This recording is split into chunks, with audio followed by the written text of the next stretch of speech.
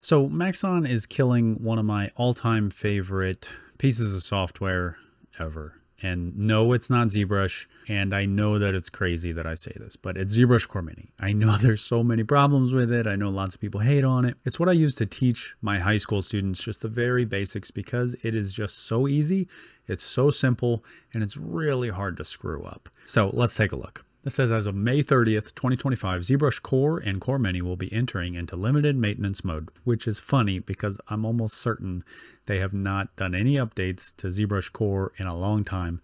And I'm 100% certain that there have not been Zbrush Core Mini updates since like 2021, just nothing. They did a handful upon release and then it was just nothing. So that's kind of funny. From this date, Zbrush Core will not be available for purchase and Core Mini will not be available for download anymore. That's right around the corner. If you don't have Zbrush Core Mini, I would go ahead and download it.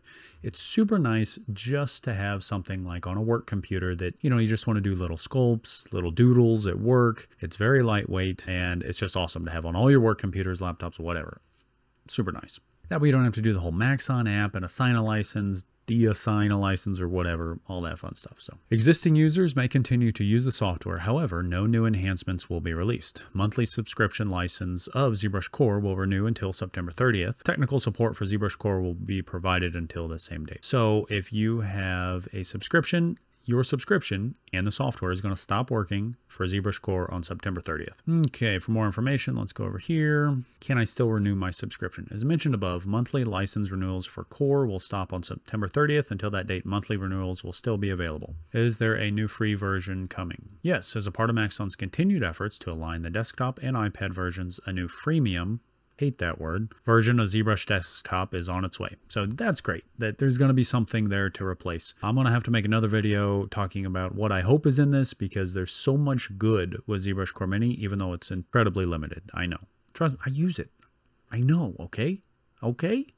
Will there still be support? We already know that. Can I open files once Core and Core Mini has reached end of life? Once ZBrush Core and ZBrush Core Mini have reached end of life, any ZTool, ZPR, or related Core or Core Mini files can be downloaded into the current, can be loaded into the current full version of ZBrush. So yes, but Core Mini is still going to work on my computer. Once go download it, it's still going to work as long as you're not doing like subscription stuff for Core. Does this impact existing perpetual license users? Yes, there will no longer be any updates, bug fixes, or changes to Core Mini and ZBrush Core Mini. There ain't been any changes in a long time. As per the scope of support above, this would only be for re-downloading a software in accordance with ZBrush Core Perpetual License Agreement. ZBrush Core Mini will no longer be available for download after these dates. Will ZBrush Core be available in the Maxon app? No, it will be removed. If you need a very quick and light sculpting solution, even like I use the full version of ZBrush every day, but our school cannot afford 20 seats, so I'm teaching these students ZBrush Core Mini. We get to do all the fundamentals. They get to get their feet wet with sculpting, and it's a lot of fun, and it's so easy. It's hard to break. Just go download it.